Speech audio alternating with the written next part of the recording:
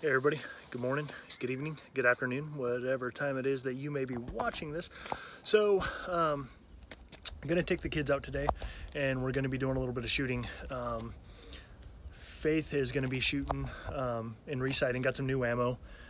She's gonna be sighting in her, resighting in her Savage Axis 2. Both of them are 6.5 Creedmoors.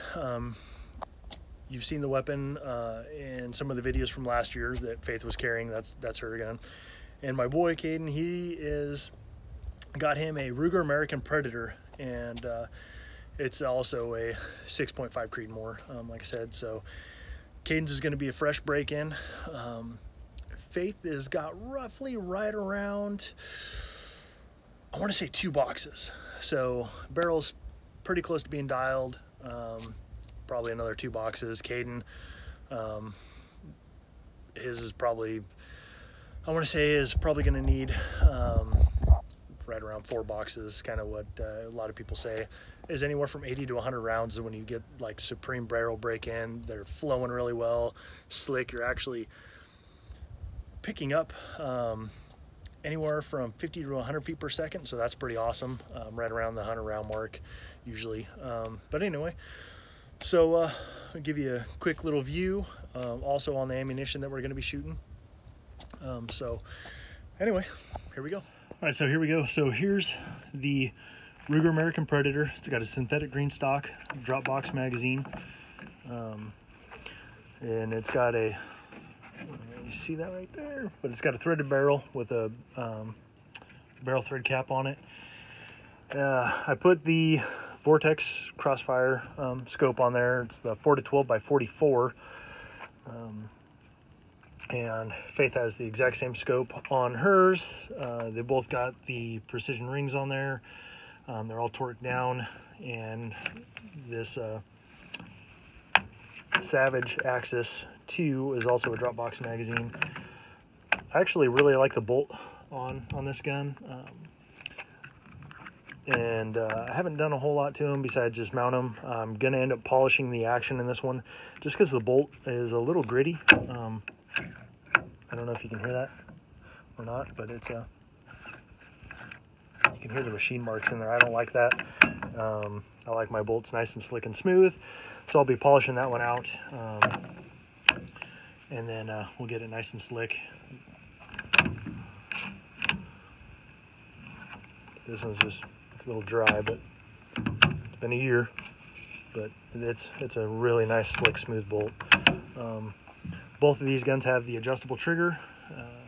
To get to both of them, you need to take the stock off, get in there and adjust them, but anyway, not going into that. And so what we're going to be shooting is the Barnes Vortex LR or LRX ammo. It's supposed to be a match grade bullet. These are the 6.5 Creedmoor 127 grain LRX boat tail, and so that's them. Really good ballistic coefficiency on them, and so anyway, that's what we're going to be shooting. Good looking bullet, and it's kind of cool. They got you this neat little box that opens up, gives you kind of a cool view of some ballistic gel and some of the stats on it. The weight retention, these are all copper.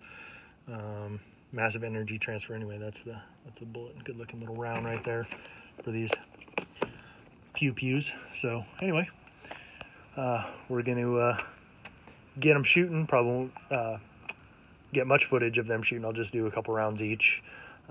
Otherwise it's going to be a really long video. So anyway, thanks for watching, and we'll get at you a little later.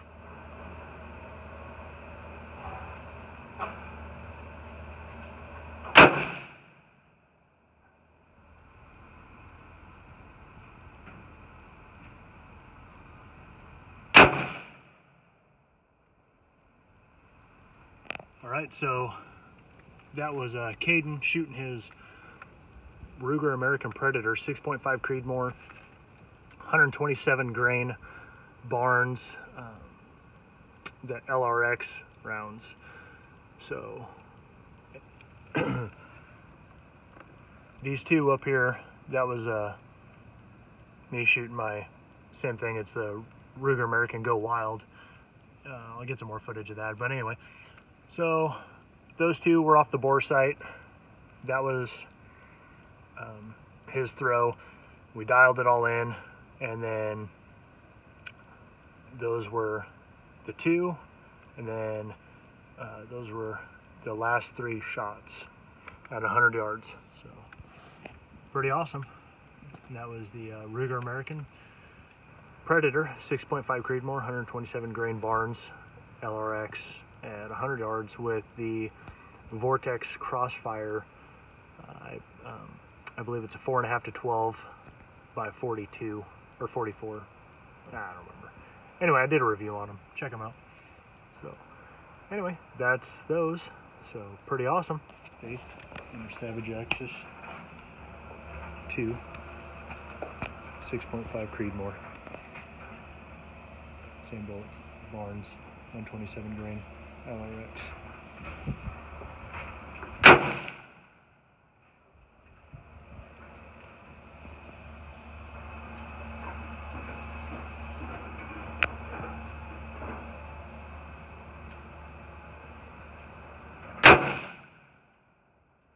So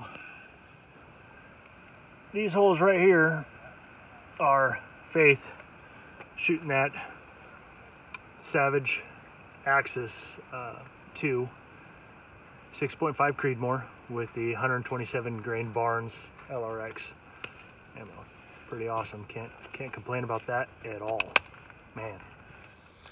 All right, guys. So by the video, you could tell these guns shoot really, really well. Yeah, I'm very, very impressed with them. Faith's, like I said, she's got more rounds through hers. The barrel's a little more broken in. She's shooting beautiful little groups. And I can't wait to see what Caden's gun is going to do after, you know, we get a couple more boxes through it, man. They're just going to really, really tighten up. And, I mean, shoot, you can't complain for... There's a lot of guns that are a heck of a lot more expensive, by far. Scopes that are a heck of a lot more expensive. And as you can see, Faith's gun is, I mean, that's sub MOA. It's shooting 3/8 inch groups. I mean, amazing for a $600 gun. Same with Caden's. Can't complain with that at all. His is not even broken. It's 7 rounds through it basically. And then I had to shoot mine. I didn't get much footage of it, but you guys you'll see. I'll kind of point it out a little bit. I was shooting it kind of hard to get footage of it, and I didn't take my tripod, so that was that. But anyway, same with mine. I think I put right around a box through mine, and the little group up there. You'll see it's kind of got some other groups in there, and then kind of got a little stringer there. Light was getting kind of dark, but where the targets were, they're kind of shaded, so it is what it is. But anyway, can't wait to see what those guns will do once they get quite a few more rounds through them. It's going to be pretty awesome. But anyway, thanks for watching. Thanks for hanging out with us. If you like this video, please hit that thumbs up button and subscribe. Greatly appreciate it, and just kind of gives me a little more encouragement to keep doing videos. And we're getting really close to hunting season, and so can't wait to be going out there in the woods and getting the kids out there and just getting them to experience nature and the beauty of it, and the solitude, the quietness, and just the blessing of being able to get out there. So yeah, I can't wait. It's coming right around the corner. Archery season's coming up, and then right after that, it'll be rifle season, and hopefully I'll be able to get some footage when I head up to Idaho this year. I'm kind of backed up on a few videos that I got coming out, but just stick with me. I'm going to put them out. I got a video that's going to be coming out of the comparison, little taste test comparison of the Peak Refuel beef stroganoff and the Mountain House beef stroganoff. So anyway, that'll be coming up. Like I said, I'm kind of backlogged on some videos, just haven't had time. I've been working and yeah, just been staying busy. So anyway, thanks. Hope y'all have a good one.